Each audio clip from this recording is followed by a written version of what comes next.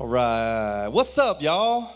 Hey, let's give it up for our band. Man, love you guys so much. Super thankful for y'all. I can already tell y'all, this is going to be the party crowd, okay? I can tell. It's because you got an extra hour of sleep. Just kidding. You got more sleep than first service. How about that? You good with that? Does that make sense? Cool, I know. Oh, man. Hey, well, my name is Jeffcoats. As Kamani said, I am the worship pastor here. My wife and I get the chance to pastor our life groups here in town, too. And so we love being a part of New Life. Man, it's just such a blessing to be here in Heber Springs. Y'all, come on. Woo! Well, listen, today we're going to jump into the Word. We're going to be talking about the testing of our faith, okay? It's going to get a little punchy. That's what we need, though, right? So we're going to talk about the testing of our faith. So God's people, we walk by faith, right? So we live by faith. In fact, God's people, they always have. In fact, you know, when we became Christ followers, that's what we had to do. We had to put our faith in Jesus, right? So that's what got us started in the process anyways, is putting faith into Jesus. And so without faith, it's impossible to please God. And faith, it believes before it even sees. Faith believes before it sees. In fact, the Bible tells us to walk by faith and not by sight, right? Okay, so today we're going to look at the life of Abraham. And Abraham, he's known as the father of our faith. And you guys remember a song about Abraham? Anybody remember that? Well, listen, I grew up Baptist, and I'm almost positive this is the only song that you were able to sing and move your body parts to. So, anybody relate to that? Well, listen, so the Abraham, he's the father of faith is what he's referred to. And so in the life of Abraham, we're going to look at 4 different tests that he went through in his life, and 4 main tests that are really only passed by faith. And this will be something that we can obviously relate to. A lot of these tests, if not all of these tests, we've all had experience in. And so I'm going to try to see if we can dig into the Word and let the Lord help us in this area. You guys ready? Okay, let's do it. Okay, so tests. Anybody love tests in here? No, every single person says no. I like y'all. Y'all are my favorite. Well, listen, you know, when you grow up, you go through all kinds of different tests. So I remember in junior high, I was a part of the basketball team. And the coach that we had at the time was like, he was our principal, but he was like 6'7", probably 300 pounds. It was just all muscle. He was huge. He could sit on his butt at half court and he could shoot and make the ball. He could make the goal. Isn't that crazy? Like on his butt. And so one of the fun things that we got to go through as junior high kids, the test that we got to prove ourselves in was anytime we in practice, we would do free throws. If we airballed a free throw, he was under the goal, he would grab the ball, and he would just throw it as hard as he possibly could at our faces. Trust me, I didn't always pass that test. I probably have the scars to prove that. But that's one test growing up. You know, obviously you guys remember probably finals. Anybody remember taking finals in here? That's a big test, right? James remembers. That's one test I'm pretty sure I never studied for, just to be honest, okay? And I didn't do well on them, so proof's in the pudding, right? Okay, so my favorite, though, you guys remember open book tests? Yeah, that's what's up, right? Yeah, it's easy to take a test when the answers are sitting in front of you. Yeah, that's my favorite part. What about pop quizzes? Those are the worst, right? Oh, my goodness. I feel like if I remember back, anytime a pop quiz would arise, I just didn't really feel that good. And I would have to ask to go see the nurse, you know? That only worked out like one time probably, and then she caught on to what's going on. But listen, God, he wants you to pass his tests, okay? God, he wants you to know him, and the more that you learn about him, the more that you know him. And the more that you know him, the more that you trust him. And the more that you trust him, the more faith that you're going to have in the middle of these tests to endure them, right? To pass them. And so your faith is going to be tested, and it's almost going to come out it's almost always going to come out like the pop quiz form, okay? It's going to come out of nowhere. Oftentimes, these tests arise. It's not like you're like, there's going to be a test down the road. It's going to be hard. I know it. No, it's like, bam, it's in my face, right? That's how it works. So let's look at the life of Abraham. Let's look at these tests. The first test, that should be in your notes there. You can write this down. The first test is life changes. Life changes, okay? Let's dig into the scripture. So Hebrews chapter 11, 8 through 10.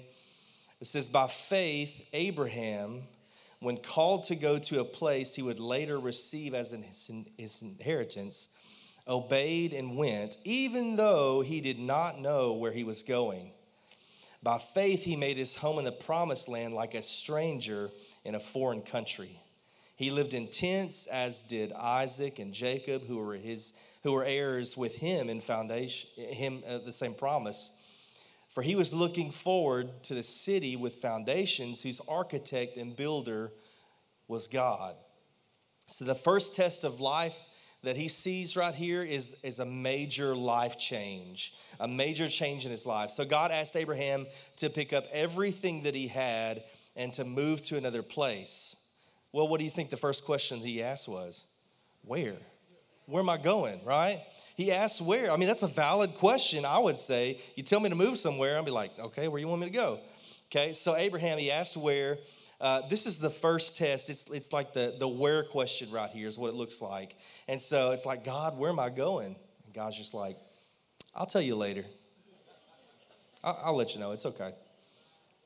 It's like, how long is this going to take to get there? I'll let you know. It's not a big deal. Well, how do I know when I get there? Oh, you'll know. I promise. I'll tell you later. It's like, okay, would you follow God like that? I mean, just, that's the type of faith we're called to have sometimes, is like this, almost like blind faith, right? Do you guys remember the verse that talks about God's word is like a lamp unto our feet and a light unto our path? Well, I've been taught that my whole life, and it wasn't until a couple of years ago that I heard a little bit more of a deeper meaning of that. And you think about holding like a lamp or like a lantern out in the darkness. What does that look like? Well, you can only see a few feet around you, right? That's not enough light to light up the entire world. And so that's how God's word works, is he gives you a few steps at a time. You can see where you're at, but he doesn't always give you the whole picture. And I think that's because he's trying to build our faith. If we saw the whole picture, if we knew all the answers, there would be no reason to trust God, because we just never have faith, because we know what's going to happen, right? And so he's building our faith in those times. Listen, when I was 23, I was the youngest manager at a lumber company chain here in Arkansas that the company had ever had. And it was in Northeast Arkansas in Blytheville. Anybody from Blytheville? No. Y'all don't even know what I'm saying. You only say Blytheville if you're from Blytheville. It's Blytheville. For those of you who are like, oh, okay, that makes sense now, right? Okay. So I was a manager at this store, this lumber company, and one day I go and I open the store. Our employees are all there, and we get the store open, and probably about 30 minutes after we open the store, the owner calls me, and I'm like, hey, and he says, just wanted to call and let you know I've got 2 guys coming up there to shut down the store. We're going to close the store for good. And I was like, what? And so it freaked me out, right? I'm like, what? First off, what's happening? But then also, what am I supposed to do? And so we spent the next 2 weeks cleaning out the store and cleaning out the lumber yard, getting it all back to the main office. And luckily, there was a job opening at the home office that I was able to apply for and get. So the Lord took care of me. But I was scared in the process, right? I didn't know what was going to happen. I was 23, living on my own. What am I going to do next?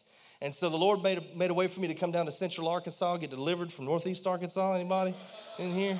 Flat farmland. It's good to see, but you don't want to live there. I don't know. So, but anyways, that's a major life change, right? That's a major transition. And this is what Abraham is experiencing here. And it's difficult for him too. In fact, Abraham, this dude was 75 years old when this happened. I thought it was bad at 23. But here he is. He's probably ready to retire from some things, right? He's ready to start taking it easy. And God said, how about some new things? It's going to be good. And so he's like, oh, okay. I was going to try to take it easy, but I guess I could probably have a great adventure. That'd be fun, right?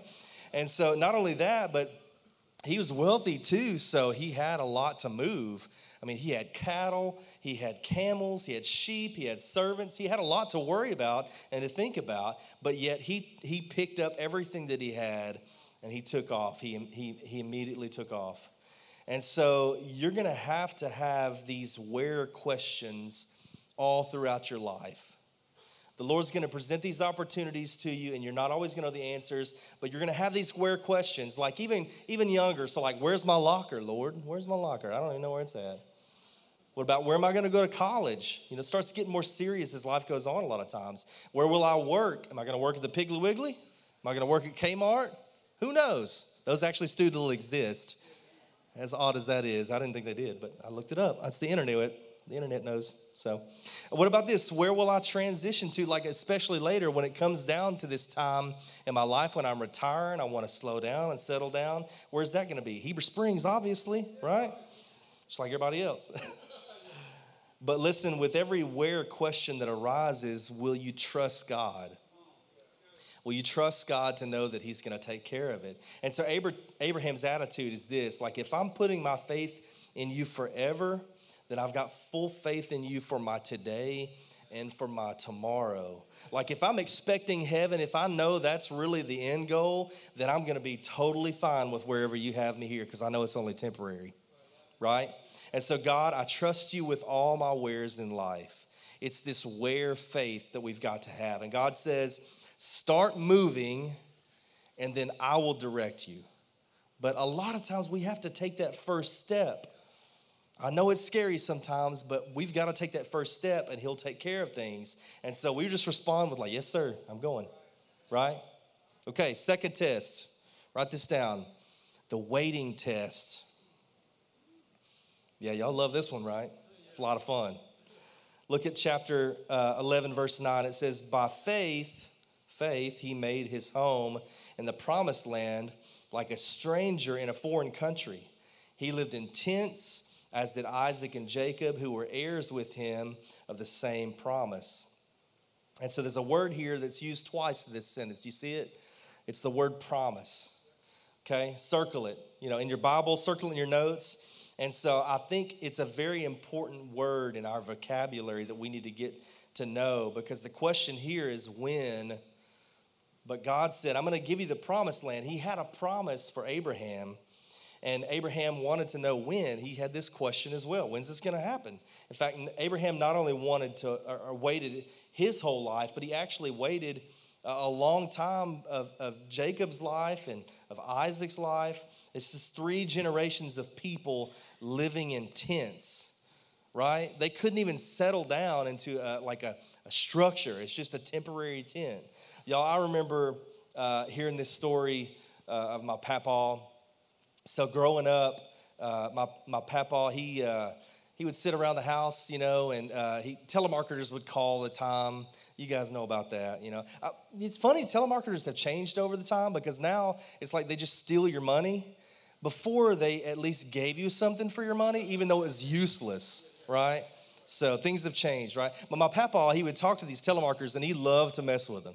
Anybody relate to that? So he loved to mess with these guys. And so he had this guy call him one time, asking him, or trying to get him to buy house siding. And so he sits and he lets him give his spiel, and he waits it out. And then at the end of the guy's spiel, he says, well, sir, I don't know that I'd be interested in that because I think my tent would look awful weird with siding on it. And so the guy was like, okay, well, thank you for your time, and then hung up. Isn't that crazy? That dude believed that my papa was living in a tent on a phone. Isn't that crazy? Oh my gosh, what in the world? And so how would you like to live in a tent for 3 generations? That seems super intense, right? I mean, could you imagine like Sarah, his wife, is like, Abraham, when are you going to give me a real house here, okay? I'm tired of sweeping dirt out the dirt, okay? When is life going to stabilize? Like, when are we going to settle in? And so, look, I can handle a test in my life if I know there's going to be an end to it. Like, if I can see that there's an end. But the hardest kinds of tests in my life are when you really don't know when it's going to end. That's when it's difficult. You don't see that end in sight. And that's a promise that's like on pause, right? It's like delayed and you're just unsure about the whole situation. But look, Abraham here, he never gave up. And so the principle I think we should gain here is a true believer trusts in God's timing. I mean, wholeheartedly. It's like, God, I know that your timing is good and pleasing and perfect. And so I'm going to trust in that. Amen? But listen, everyone has struggled with this, okay? We can see it all throughout the Bible. In fact, look at David in Psalm 13, verses 1 through 2. He said, how long, Lord, will you forget me forever? How long will you hide your face from me? How long must I wrestle with my thoughts and day after day have sorrow in my heart? How long will my enemy triumph over me? And so David, he's stuck in this place and he's crying out to God. He's just saying, how long? He says it 4 times, which means he's pretty serious, right? He's in despair and he's looking to God to give him answers. And listen, I understand what it's like to be stuck in a place. I feel like every time I get sick, I always get in my brain like, this is how I'm going to feel the rest of my life. Anybody, you get like a cold, it's like, this is it. This is the new norm, right? Anybody there? But listen, the principle again is a true believer trusts in God's timing, okay? And so some of you guys are going through this when test right now. You're asking questions like, when are things going to get better in my marriage, Lord? When am I going to get married? When am I going to have a baby? When am I going to get well? It's been so long, Lord. I've been sick for so long. When am I going to get well? When am I going to stop being depressed? And when are you going to solve my problem? When are you going to answer my prayers, Lord? I've been praying these same prayers for years, and I feel like I have not gotten an answer yet. And listen, I want everyone in here right now to think about that thing that you've been waiting on. Just think about that thing. Bring it to your mind right now. And I want everyone to say out loud, I trust God's timing. Come on, say that. I trust God's timing. We need to get this. We need to remember that, right? And so waiting, I don't know if you know this, but it's a great test. It's a real good opportunity for growth. I know it's not easy, but it's a great opportunity for growth. Summer of 2021, my family and I, it's me and my wife Amy, and then our 2 boys, they were 10 and 5 at the time, something like that. We decided to take our first legit big time road trip. And so we took off from here and went up to Mount Rushmore, and then went over from Mount Rushmore into Wyoming, down into Colorado. Did a lot of camping and stuff. It was awesome. And we got to Colorado Springs, and we decided to eat lunch at Steak and Shake. And so we go in Steak and Shake, and again, it's 2021, so things are still a little bit COVID weird. You know what I'm talking about? You guys? Anybody in here? Okay, so we get inside Steak and Shake, and we order, and there's some more people that are behind us that end up ordering, but there are only 2 workers in this restaurant. The manager is there, and then there's a cook. And so we're sitting there, and we're waiting. Obviously, they're a little frustrated because they're the only ones there. And all of a sudden, the cook, his shift is up. He just bails on her. He didn't care. He didn't wait for the next cook to come in or anything. And so my amazing wife, she talks to this manager, and she's like, hey, is there anything we can do for you? Because you could obviously tell she was devastated. Now she's got to do all this stuff by herself. And so me and Amy and the boys, we grabbed a couple of rags and we started busting tables and stuff. It was a lot of fun, and the other cook ended up coming in. But this dude, he bailed on her, right? He couldn't wait. And isn't that the temptation, though? I don't know when it's going to happen, so I search for the quickest way out to meet my own need. It doesn't matter what's going on around me. I want to be able to suit my own need. And listen, oftentimes we get what we pray for by fulfilling that prayer ourselves, right? We take the step and we think we know better, and we reach around, and when we get what God maybe planned later on, or maybe didn't even plan for us at all, and we get what we think we need. I mean, Abraham did this. If you remember, waiting for this promise of a child, he goes out and Hagar, his servant, and he goes and impregnates her, And you got Ishmael that's born from that. And then I don't know if you know, but the line of Ishmael really caused chaos for the entire world. We're still in that, okay? And so you can see while rushing the process can really cause some damage, guys. And so there's some counterfeits out there that are going to make you think that it's the right thing to do. But if you're not trusting God, if you're not listening for God, his direction, you're going to make a mistake. And so listen, if you're waiting, I promise you this, you're in great company. We've all had to wait. Moses, he waited 80 years for God's promise. Noah waited 120 years. Listen, Lazarus, that brother died. He died. Everybody else is like, God, you got to do something soon because he's starting to stink, okay? But listen, we've got to settle within ourselves right now that we are totally content with God's timing. Amen? Okay, test number 3. Y'all ready? Impossibility. The impossibility test. Let's go on and look at verses 11 and 12. It says, and by faith, even Sarah, who was past childbearing age, was enabled to bear children because she considered him faithful who had made the promise. And so from this one man, talking about Abraham, and he as good as dead, that sounds real encouraging, right? Came descendants as numerous as the stars in the sky and as countless as the sand on the seashore. Oh, snap. No, that's gross. No, turn it off. That's not good. Now, Abraham was 99 years old. Abraham was 99 years old, and he didn't have a kid yet, but the Bible stated, the Bible even said he's as good as dead. Like, anybody want to get with that man? But God still was saying, that Abraham was going to be the father of a great nation, right? In fact, God had already changed Abram's name to Abraham, which means father of many nations. How embarrassing is that? It's like, it makes me think of like, you got like a 7-foot tall guy that everybody calls tiny. It like makes no sense at all. So I can imagine Abraham like being in a conversation with a guy. It's like, hey, what's your name? My name is father of many nations. It's like, oh, really? How many kids you got? None yet. None yet, okay. How old are you? I'm 99.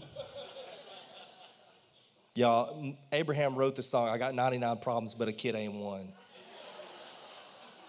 Right? It's an impossible problem. In fact, it's physically impossible because, think about Sarah. Sarah has already gone through menopause at least twice. I don't know how that works. I'm a man, so it's all right. Listen, the Bible says when God said that you're going to have a child, it actually says that they laughed. And what did they end up naming their kid? They named him Isaac, which means laughter. And so Abraham, he looked at himself and he's like, this is funny. Sarah looked at herself and like, this ain't happening. They looked at each other like, God, that's gross. But listen, God had the last laugh, right? God had the last laugh. And so, listen, an impossible problem is when you wonder how. How can this even happen? And so not when, not where, but how. Like, how are you going to do it, Lord? How is this even possible? I mean, think about other people in the Bible that had impossible situations that God pulled them through. I think about Daniel as who comes to my mind. I think about this dude gets thrown into a pit full of lions, and they put a big giant stone over the top of it. They leave him there overnight, and they remove the stone the next morning, and the dude is still alive. He's untouched. The Bible said that God sent an angel down to close the lions' mouths. I really think that angel, it didn't say in the Bible, but I really think that the angel declawed the lions as well, because those are quite sharp as well, right? Okay. But listen, an impossible problem, it's the hows of life. And I know, listen, some of you are really worried and you're really discouraged and you're down saying, I just don't know how God is going to do this. This seems way too big. It seems impossible. And you don't know how God's going to help you. You're asking questions like, how am I going to make ends meet this month? How am I going to put my kids through college? God, how are you going to heal me? How are you going to help me step into the ministry you've called me to be in? How are you going to change my wife? How are you going to change my husband, my kids, my boss? Look, the key to faith is to expect a miracle even if you haven't figured out the how yet. You live that way. You think, it may seem impossible to me, but with God, all things are possible. And so I'm expecting God to move in that way. And so faith, it focuses on God's power more than man's limitations. Okay? The fourth test is pain. It's not the when, it's not the where, it's not the how, it's the why. Why is this happening, God? Like this, I really think this is the ultimate test. And Abraham faced it.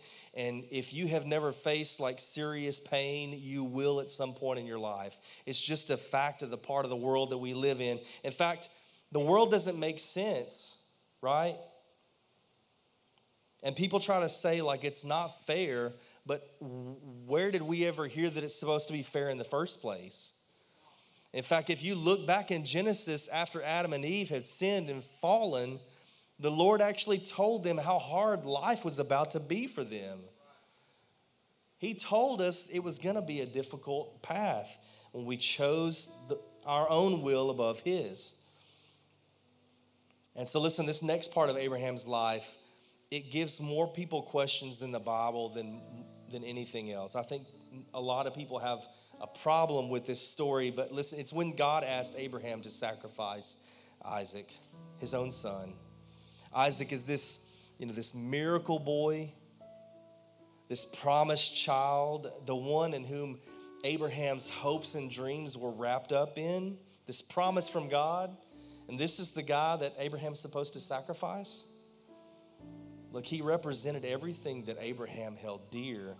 And by the way, did you know that represents a picture of what Jesus came and fulfilled for us? It was God's only son, all his hopes and dreams. But Abraham can't see this at the time. He didn't know this side of God yet. Our response to that is typical, like it's unfair, right? We're in shock that this would even happen. I mean, this isn't Christianity. It's not supposed to happen this way. But let's look at it. Chapter 11, verses 17 through 19. By faith, Abraham, when God tested him, offered Isaac as a sacrifice. He who had embraced the promises was about to sacrifice his one and only son. And even though God said to him, "It is through Isaac that your offspring will be reckoned." Look at this. Abraham reasoned that God could even raise the dead. And so in a manner of speaking, he did receive Isaac back from the dead. And look, Abraham, he reasons his faith over his emotion. I think he probably had to reach deep to do this. But he chose to have faith that God knew what he was doing and there was a purpose behind it. And again, he didn't really know God like we know God now because Jesus had not come yet. He had not seen that that's the way that God operates. He provides a sacrifice.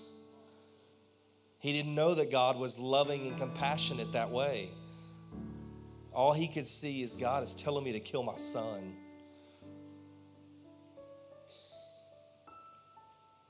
Listen, there's a lot in this world that doesn't make sense. I get that. It's a test. It's a test of his commitment to us, honestly, is what it is. Look back at verse 19. Abraham said, Abraham reasoned that God could even raise the dead. And so in a manner of speaking, he did receive Isaac back from death. And so Abraham, listen, he had a faith that I think is just hard to attain. But Abraham had this dead-raising faith, this rock-solid, dead-raising faith. Abraham said, no matter what happens right here, I'm trusting God. And so some of the why questions you may be facing right now is, why, God, why did I get fired? Why did my spouse have to leave? Why did my kid run off and get on dope? Why am I going bankrupt? Why, God? Like, why did I have this miscarriage?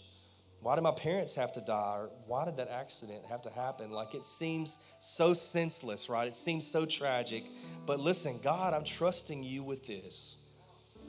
You see perfectly and you see eternally. You are good, and so I'm trusting you with everything that I have, with every decision made. I trust you in that.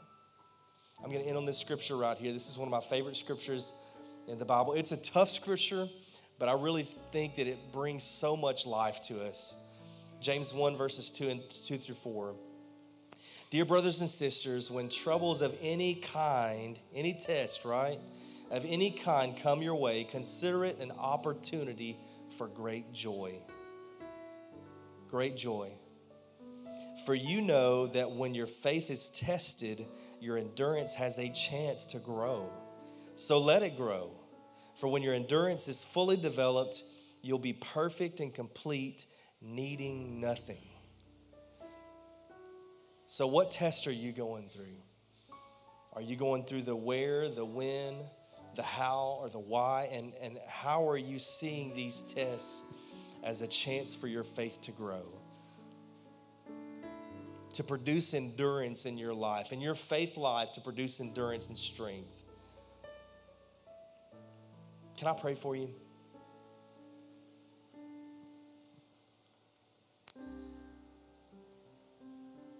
First off, in this idea of faith, I want to make sure first and foremost that you've trusted Jesus as your Lord and Savior. This is where your faith process begins. It can't start anywhere else. It's trusting that Jesus went to the cross and paid the price for you that you should have paid yourself. He stepped in your place. He died the death that you were supposed to die so that you could live. You could be in right relationship with God once again. If you've never made that decision before, I want to give you that opportunity. So if you would, just raise your hand and look up at me. You want to say, Jesus, I want you to be Lord of my life. If you've never done that before, just look up at me until I see you.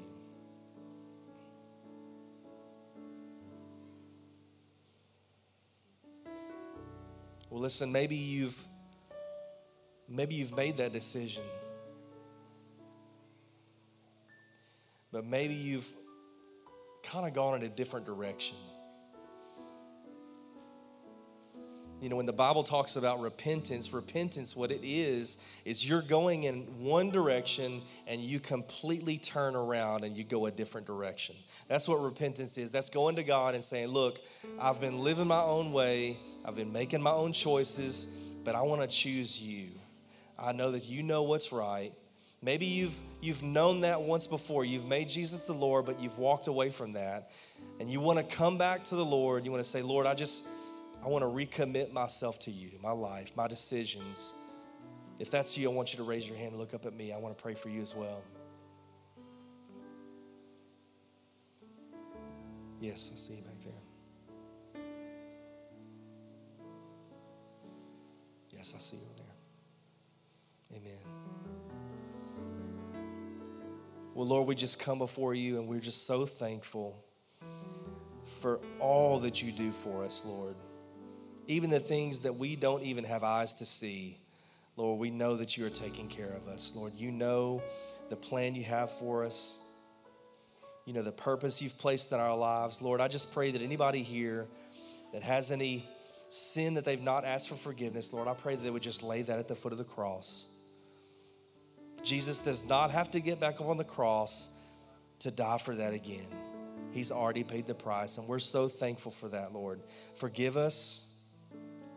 Lord, I pray for anybody here that's walked away, that maybe has started living for themselves again. Lord, I pray that they would turn themselves around and just run at you full force, because we know that you're standing there with your arms wide open, ready to receive us. Lord, around this topic of faith, Lord, I pray that you would just help us to to trust you more in every area of our life with every decision. Lord, I thank you that you give us clarity of mind. I thank you that you give us this faith and this hope and this peace your Holy Spirit brings us. So, Lord, we just continue to trust you. In Jesus' name, amen.